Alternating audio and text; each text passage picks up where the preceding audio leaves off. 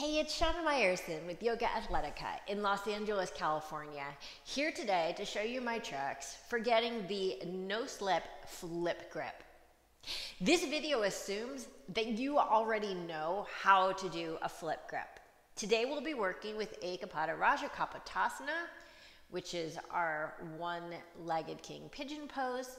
I have a separate video on that will show you how to actually access the flip grip if you don't have the mobility yet to get there. I also have a separate video for Natarajasana, king dancer, and how to get the flip grip in that pose.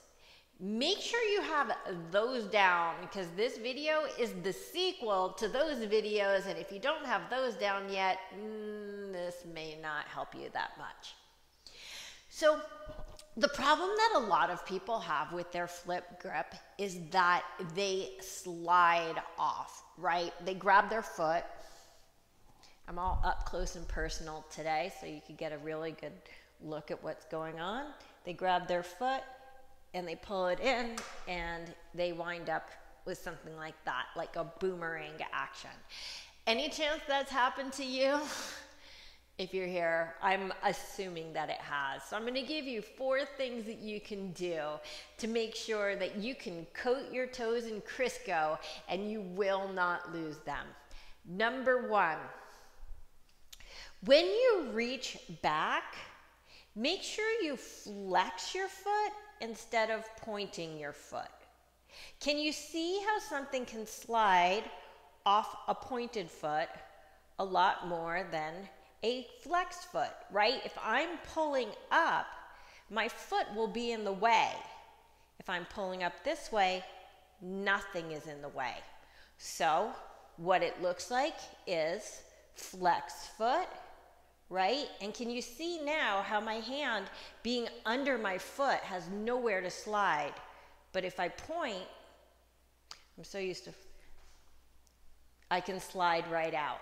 So that's number 1, flex that foot. Now number 2 has to do with hand positioning.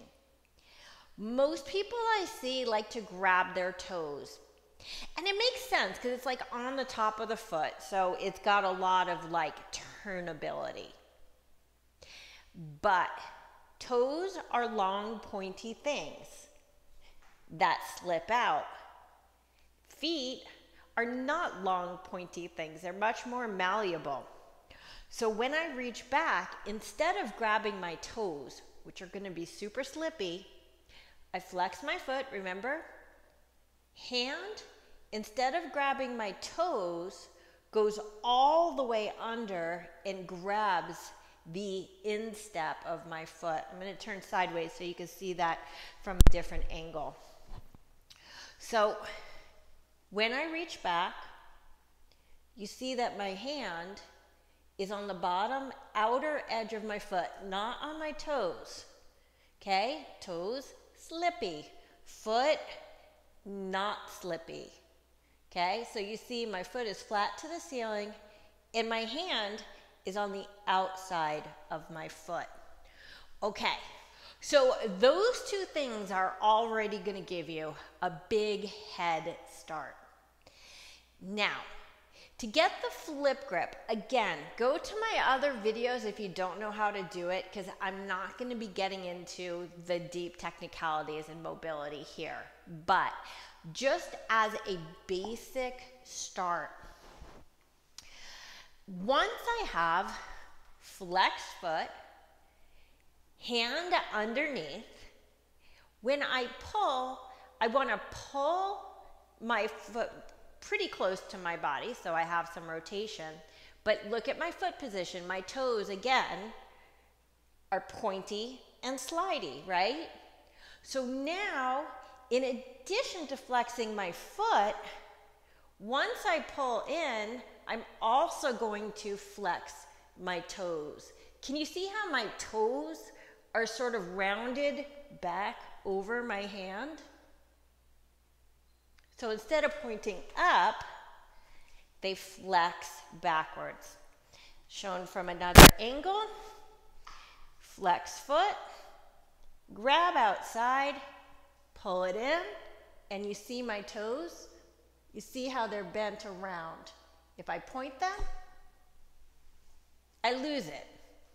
So what I'm doing is basically just locking my hand in place, okay? If you got stinky feet, you could wash your hands later, but you gotta get a grip.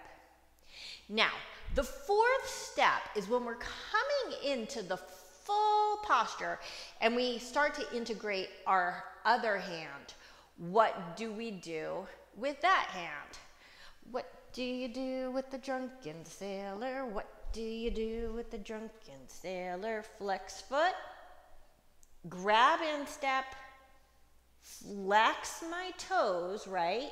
So they're sort of locking my hand in place. Now, this arm, by the way, is not going to get around unless I square off my chest. So I open up, but what I do with this hand is, again, instead of grabbing the toes, which I see people do all the time, I take my thumb to the base of my toes, and that way, your toe has like a little, let's see if I could explain this. Your toe has like a little nook here. So it creates another lock if my thumb is here versus here, that when I pull my toe in, it locks my thumb in place. So my 4 steps are flex foot, grab outside of foot, flex toes. When I take my second hand in, I stick it right there beneath my toes so I have a good grip.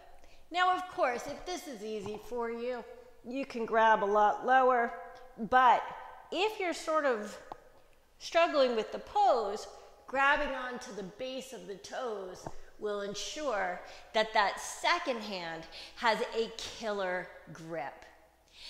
Hope this helps. 4 simple steps to keep you from that flip, grip, slip. Let's get rid of it. This is Shana Meyerson with YOGAthletica in Los Angeles, California. Don't forget to check out my Vimeo channel, which has full-length classes that will get you into anything your heart desires. I'll see you next time. Oh, and quick bonus, so that you can actually see how that other thumb works, let me turn this way. So, second thumb, how it comes under the toe.